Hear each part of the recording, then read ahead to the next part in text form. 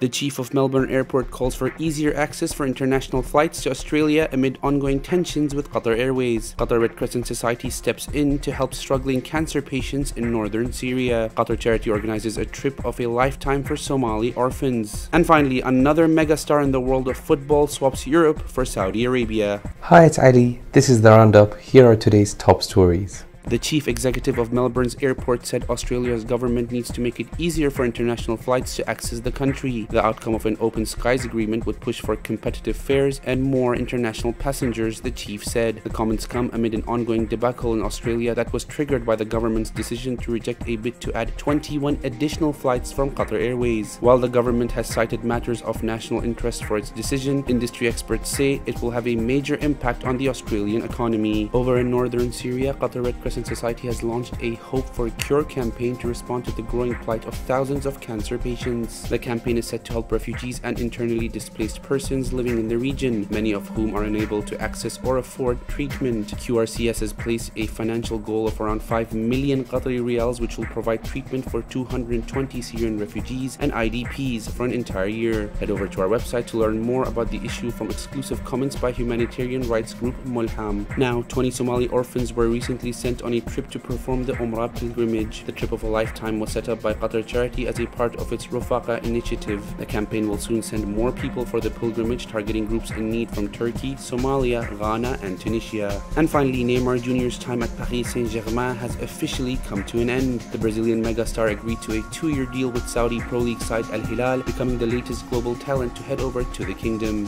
Thank you for joining us. For more of our stories, head over to our website www.dohanews.co. Have a great day.